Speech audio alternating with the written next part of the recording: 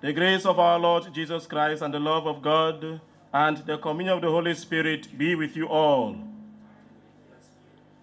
My brothers and sisters, let us pray to God our Father that we may sincerely call to mind our sins as we wait in joyful hope for the coming of our Savior Jesus Christ. We make our prayer through our Lord Jesus Christ, your Son, who lives and reigns with you in the unity of the Holy Spirit, one God forever and ever. Let us sit to listen to the word of God. For the grace of God has appeared for the salvation of all. Teaches us to reject an irreligious way of life and worldly greed, to live in this world as responsible people, upright and serving God, while we await our blessed hope, the glorious manifestation of our great God and Savior, Jesus Christ. He gave himself for us to redeem us from all evil and to purify a person to be his own and dedication of what is good. The word of the Lord.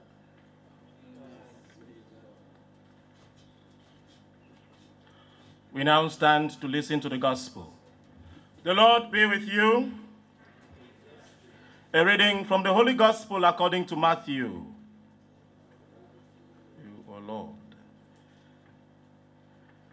When the Son of Man comes in his glory with all his angels, he will sit on the throne of glory. All the nations will be brought before him, and as a shepherd separates the sheep from the goats, so will he divide them, placing the sheep on his right and the goats on his left. The king will say to those on his right, "Come, blessed of my Father, take possession of the kingdom prepared for you from the beginning of the world. For I was hungry, and you fed me. I was thirsty, and you gave me to drink. I was a stranger, and you welcomed me into your house. I was naked, and you clothed me. I was sick, and you visited me.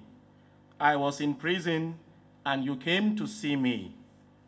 Then the upright will ask him, "Lord, when did we see you hungry and gave you food, thirsty and gave you drink, or a stranger and welcome you, or naked and clothe you? When did we see you sick or in prison and go to see you?" The king will answer, "Truly, I say to you, whenever you did this to one of the least of my brothers, you did it to me." The Gospel of the Lord. Praise to you, Lord Jesus Christ. My brothers and sisters, as the President mentioned at the start of this program, in a very special way, as a family, members of staff and faculty, students, members of SIPALAM, and members of the Catholic Women's Association and well-wishers of CUIB, we launch the Jubilee Year of Mercy. It is a year of favor, a year of God's grace. And for us today, in a very special way, before celebrating that Mass with the Chancellor, we are going to celebrate the sacrament of penance and reconciliation. Not only for Catholics, non-Catholics, we are also invited to meet the priests for counseling. It's also time for us to be reconciled to our God. It is time for us to be reconciled to one another. It is fitting, brothers and sisters, that this celebration is taking place in the month of December. It is taking place in the season of Advent. Very strategic. In the month of December, we are ending the year. In the season of Advent, we are preparing to receive our Lord Jesus Christ at Christmas. We sit as a family to evaluate our relationships with one another, our relationship with God. We examine ourselves to thank God first and foremost for the times that grace has won in our lives, for the times that we have been faithful to God's grace, when we have actually loved one another, when we have actually loved God.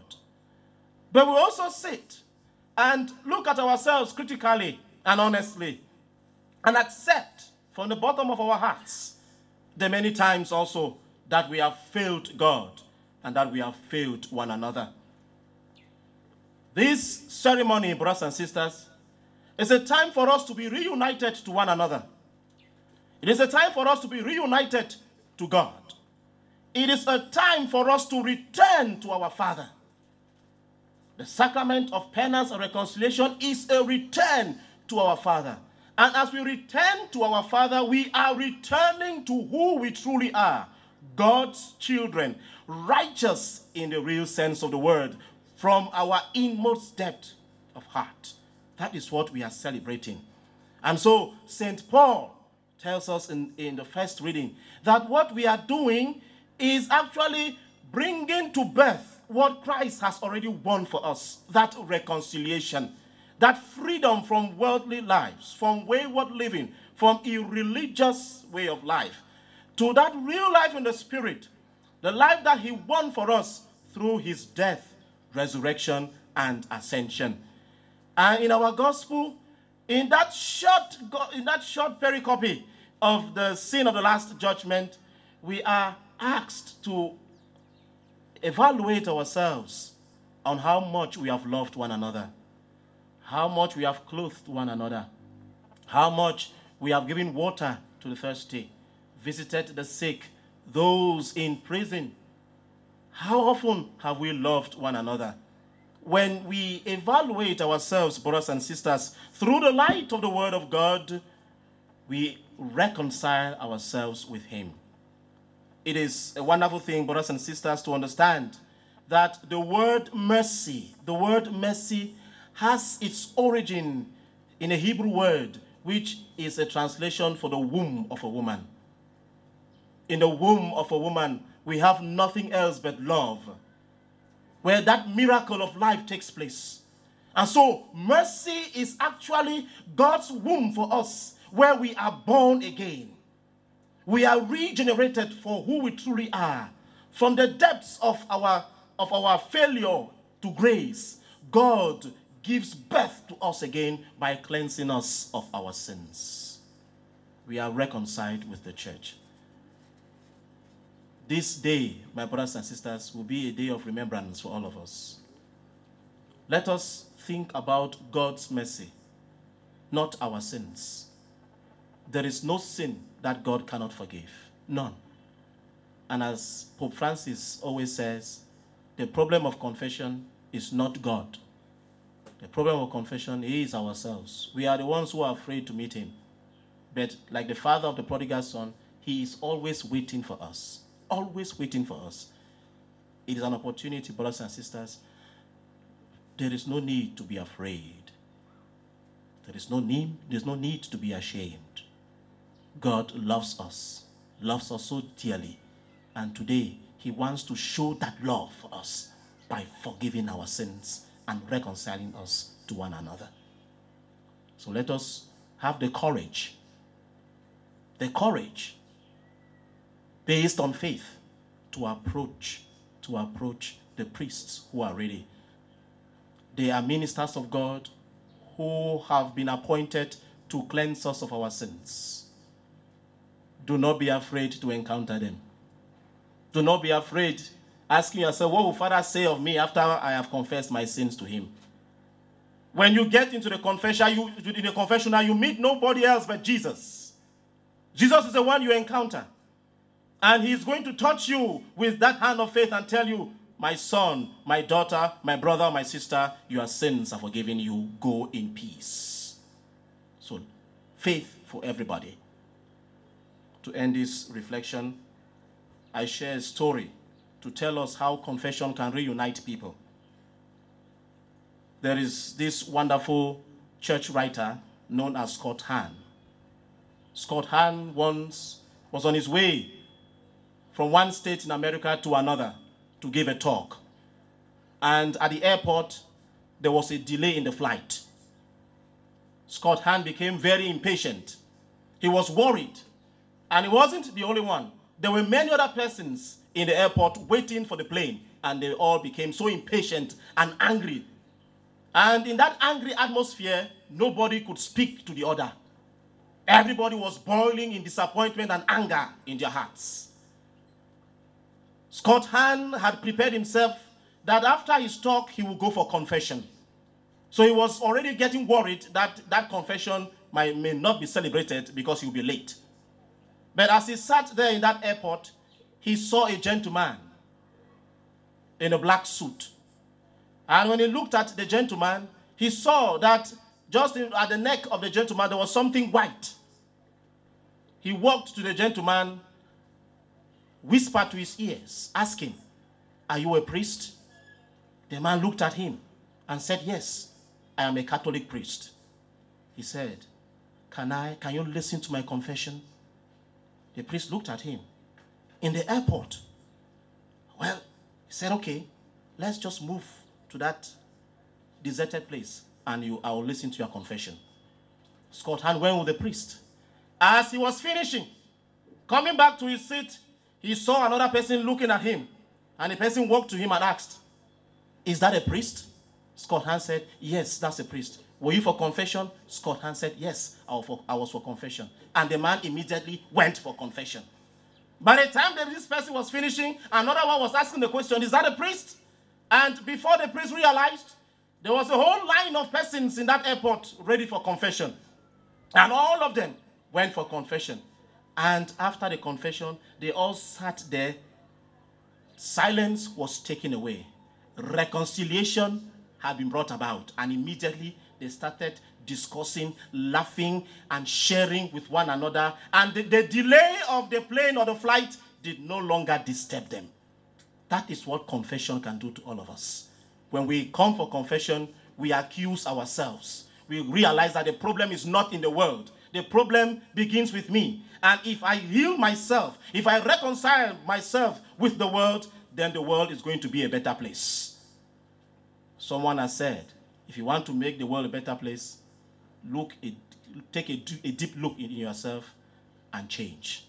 Let us make the world a better place, brothers and sisters, by reconciling ourselves through the sacrament of penance and reconciliation. Amen.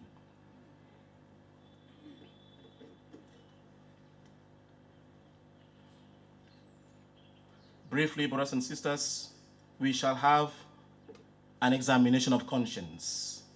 Of course, each and every person will examine his or her conscience privately, but generally, we shall examine ourselves from the point of view of love of God, from the point of view of love of our neighbor, and from the point of view of love of self. As I read, we shall speak to ourselves inwardly how much we have loved God, our neighbor, and ourselves.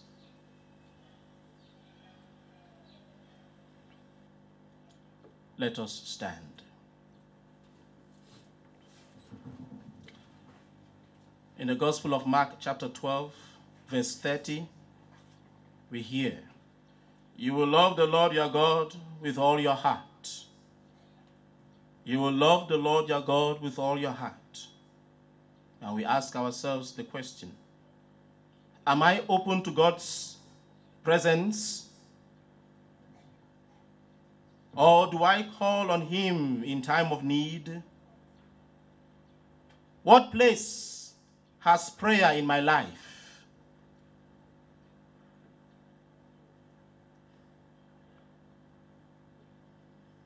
Do I listen to the words of the gospel and Christ's church?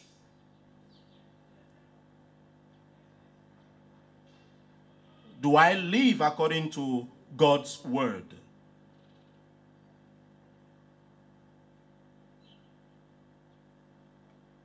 In my dealings with God, have I love and reverence for his name?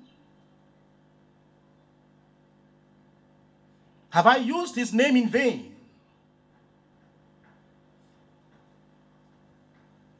Have I sworn in deceit? Do I take part regularly in Sunday masses or in Sunday services according to my church?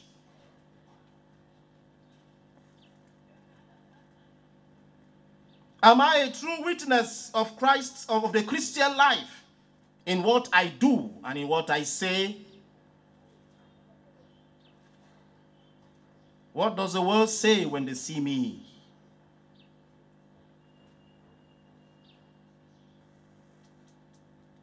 Have I attempted to know the future by practice of magic or occult powers?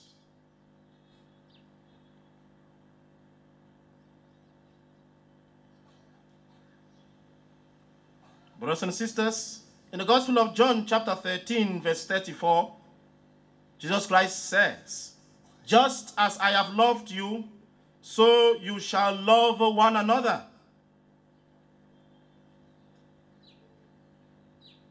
How well disposed am I to forgive, to be merciful, and to be tolerant towards others? This is a year of mercy. As God forgives us, do we forgive others, or do we still hold grudges? Do I judge or speak ill? Am I envious in thoughts and in words? Am I honest and respectful towards people who are different in color, in what they think, and in their opinions?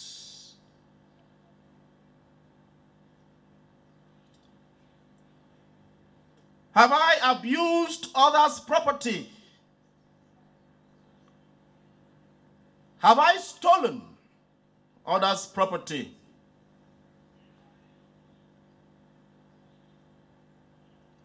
Have I been the cause of the sufferings of others?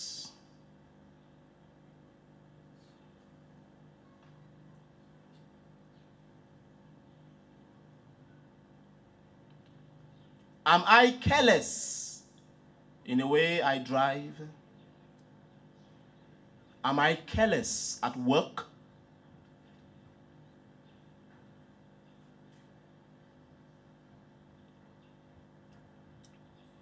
As a parent, do I exercise responsible parenthood according to the teachings of the church? Do I teach my children by example? How well do I contribute to the well-being of the family as a parent?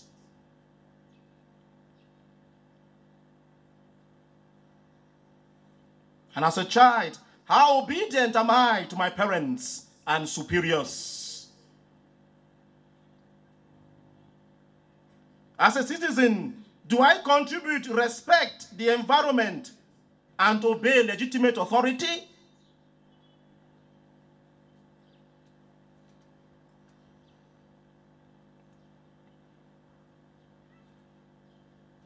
Do I lead others astray through bad influence and bad example?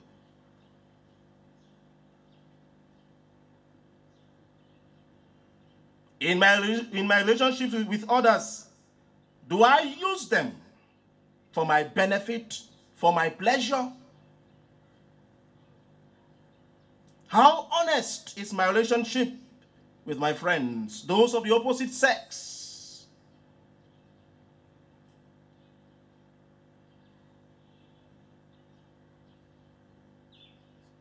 What is the place of enjoyment in my life?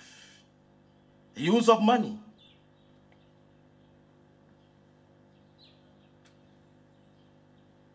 inordinate exercise of pleasure and enjoyment.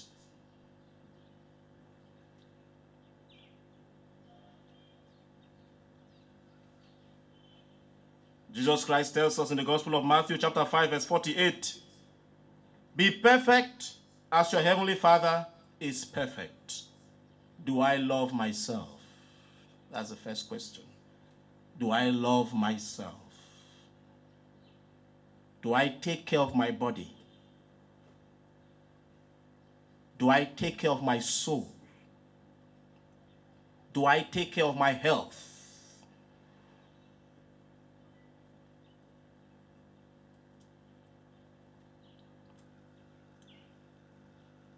Do I truly live as a Christian?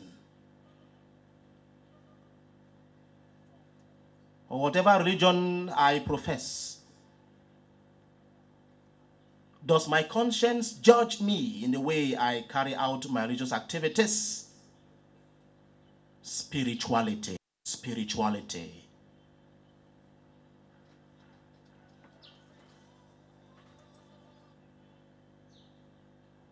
Have I behaved against my conscience out of fear or hypocrisy?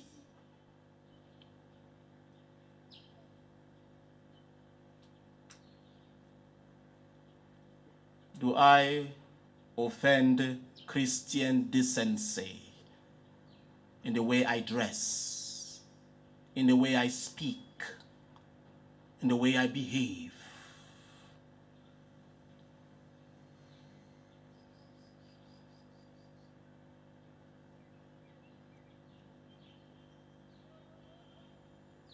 Is my heart pure?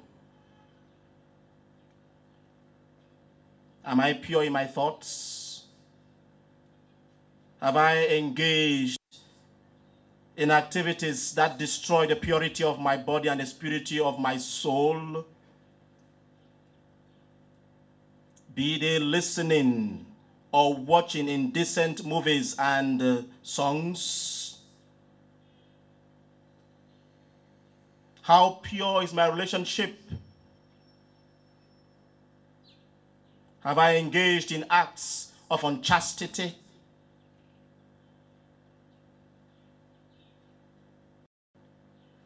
Sexual immorality?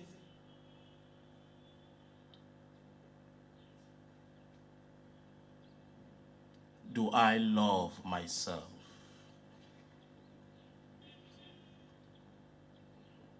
Am I a peacemaker? Am I humble?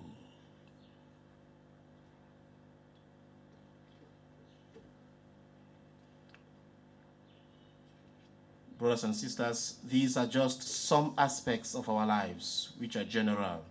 Each and every one of us standing before the merciful throne of God today knows where we have gone against that love for him and for one another. Let the Holy Spirit inspire us, lighten our lives so that we see all the dark spots and with faith and humility open ourselves to God's mercy. O God, you call us out of darkness into your own light, from falsehood to truth, from death to life. You pour your Holy Spirit into our hearts, opening our ears and giving us strength to follow where you call us and to lead a truly Christian life. Lord, you know all things. You know that we sincerely wish to serve you and our fellow neighbor.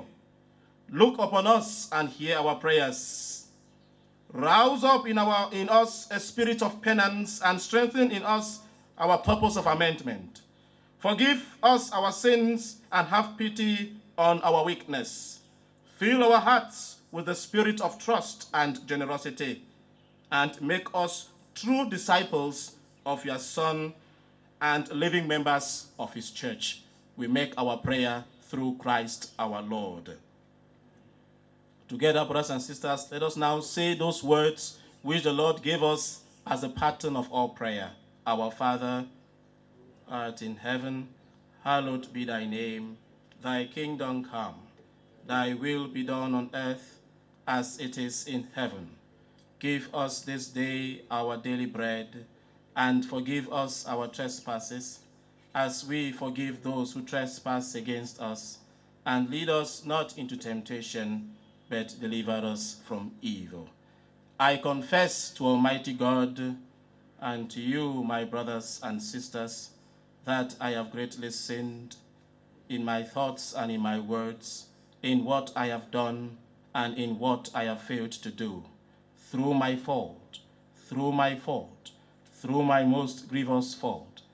Therefore, I ask Blessed Mary, ever Virgin, all the angels and the saints, and you, my brothers and sisters, to pray for me to the Lord our God.